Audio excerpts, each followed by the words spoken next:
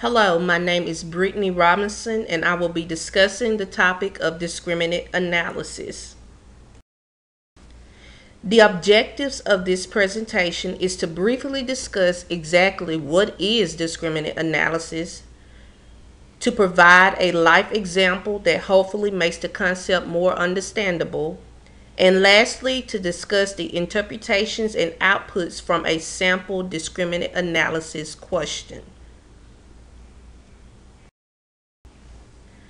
Discriminant analysis is used to predict membership or classification based on a combination of continuous variables. According to the authors, discriminant analysis is appropriate when you want to predict which group participants will be in. It is also important to note that the sample size of the discriminant analysis should exceed the number of variables, and it is suggested that the sample size be 20 for each variable. In discriminant analysis, you are essentially discriminating against something or grouping them based on variables or other features. So let's look at an example. At one point, we all would like to be owners of a home, car, or in some cases both. But when you begin to attempt to purchase either, you are discriminated against. How are you discriminated against? By your credit score. Remember, discriminant analysis is used to predict membership based on a combination of continuous factors. So your membership or your classification in this example would be whether or not you will be approved for the home or the car, or whether or not you would not be approved. The continuous variables are your salary, your years of experience on the job, your age, and your debt to income ratio.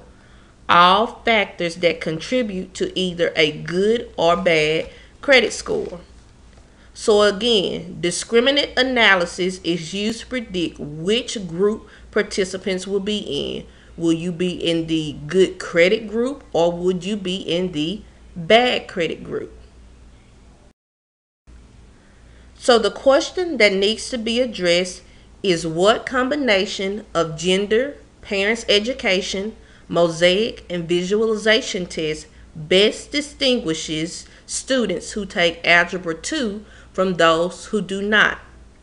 So in this scenario, your classification will be students who take Algebra 2 versus the students who do not take Algebra 2, and your variables, your continuous variables, will be gender, parents' education, mosaic, and visualization tests.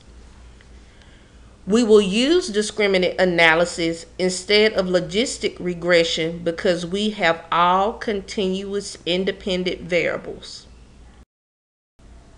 Looking at this chart, the tolerance values are close to 1 and the VIF values are low for the independent variables. Collinearity is not seemingly a problem. Moving on to the next graph, box plots are used to examine outliers. So this scatter plot is the result of checking the assumption of homogeneity of variance covariance matrices. The assumption is met in this case also. Moving to the next chart, this table is used to show which independent variable, gender, parents' education, mosaic pattern test, visualization test, which independent variables are significant predictors of themselves. Looking at the results, gender, parents' education, and visualization are all significant predictors by themselves, while mosaic, based on its value, is not.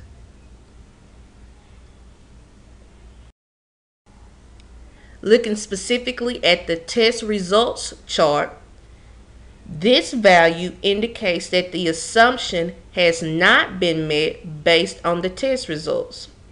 The scatter plot shown and discussed earlier suggests that the assumption was not badly violated. So at this point, one could use logistic regression instead of discriminant analysis to see the degree to which the assumption was met.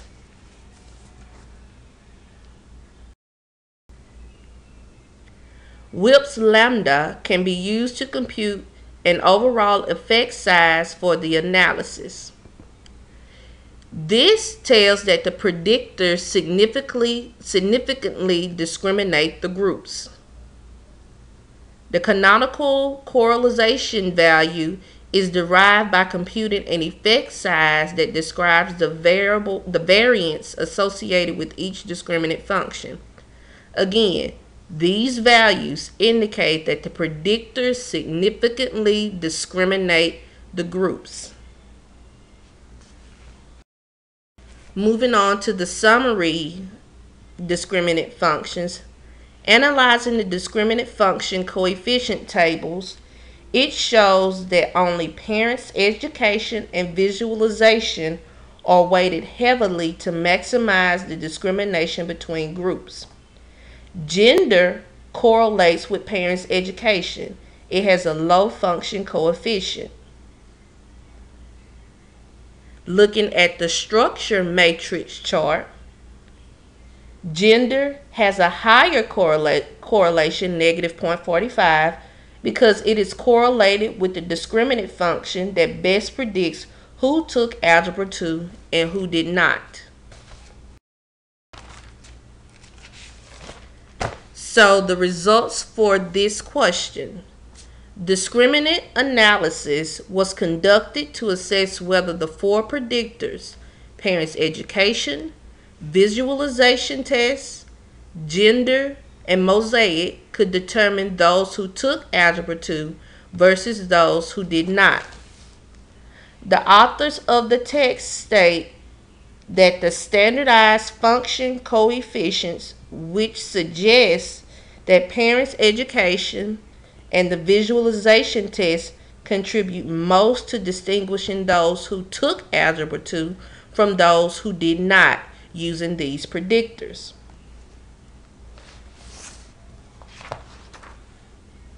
The correlation coefficients in the table indicate the extent to which each variable correlates with the resulting discriminant function. Note that even though gender did not contribute strongly to the discriminant function, it is moderately high, although negatively, correlated with the overall discriminant function. This last table shows the results that the discriminant analysis test correctly predicts 80% of those who did not take Algebra 2 and roughly 71% of those who did. Overall, 76% of the sample was classified correctly. The following table is a list of references that I've used. I hope this presentation has been clear. Thank you for watching.